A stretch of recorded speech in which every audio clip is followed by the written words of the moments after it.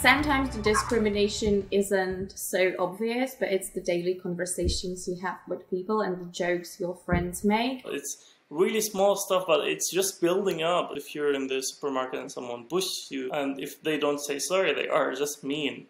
Like that small stuff, really like, if it's happened all the time, every day, that is gonna affect you somehow. People would say, oh, Eva, do you have computers in the Czech Republic? Or do you have internet in the Czech Republic? Or do you have hot running water in the Czech Republic? I mean, it's a joke, it's funny, but the more you repeat it, then it more and more cuts into you. It's not doing anything for you other than making you depressed and just making you just want to stay home and not leave anywhere and not meet new people. I tried to speak with one lady in the public transport. It was a senior lady, and I thought it would be nice to tell her that she has a very nice head. So I told her, oh, you look nice, today you have a very pretty head, and she was surprised, and she started to say, I don't have money, I will call the police now. And I start to laugh and I say, I don't need your money, I just wanted to talk to you. My friend had already warned that his dad is a little bit of a nationalist, and we were sitting around the living room and the topic of foreigners came up. And he made a couple of negative comments in passing, to which my friend said that Elise is actually from Eastern Europe. And the dad just said, well, you're one of the good ones, you have assimilated so well, you speak English so nicely. I was interrailing. We went a bit outside of München and we were traveling a bit, and you get all those looks always when you speak another language. I think that I greatly benefit from looking like a Western European or perhaps even Scandinavian, which people think is like the good foreigner background. I know that that's been a great advantage to me, being able to assimilate, and people treat me really pleasantly and politely at first. Last year when I was in Prague, my friend who was with me was a hijabi. Her experience was completely different. She was walking in the street like the loner who wore this. She felt uncomfortable with all the people looking at her.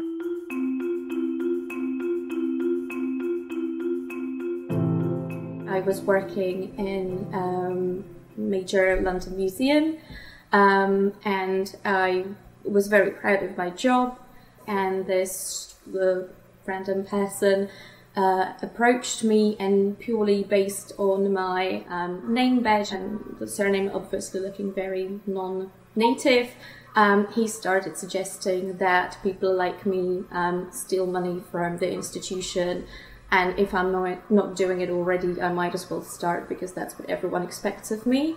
They love beer, and alcohol is like a big part of their culture. And I don't drink, and I would end up like just with tea or water, like, and I didn't mind. But I do not like peer pressure. I don't like why are you not doing this? I was looked at weirdly that I didn't even try. Like, people like, just one sip, but I wasn't interested at all. I was trying to go the car sharing, like to Brandenburg, to visit my friend. And the guy wrote me back, where are you from? And I said, like, I'm from Syria. And they said something like, you should go back to Syria and just like rebuild everything you destroyed. I fell down because of the situation. I was feeling like depressed somehow. I had one gentleman in a public space, patio setting, restaurants, yell out, "You're so burnt," just out of the blue. I decided to sit next to this woman. For whatever reason, she turned to me and she just said, "Brown Schwein," and then got really mad, got up and walked away. And I was just, I was very near tears. I really wanted to burst into tears at that point, but I just kept my cool and I was like, it doesn't matter. It doesn't matter. But then you remember this, right? You think about this for a very long time.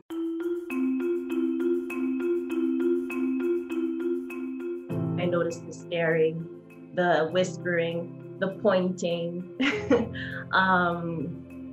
the disgust looks on their faces. That's where I feel like I'm an alien here. I don't belong here. rare times that someone does smile at you or they nod your head at you, your heart is so happy because somehow you've been seen, somehow you've been noticed. I think it would be very nice if people would just open their mind and try to understand these people, why they moved to their country, why they speak differently, why they're eating differently. Being a migrant would be easier if everyone recognized each other's differences. If all European countries learned more about each other's cultures. Being a migrant would be easier if there would be more migrants. If there were many more opportunities to integrate into our new societies. Being a migrant would be easier if people were kinder and more open-minded. No, it's awful. Is that good?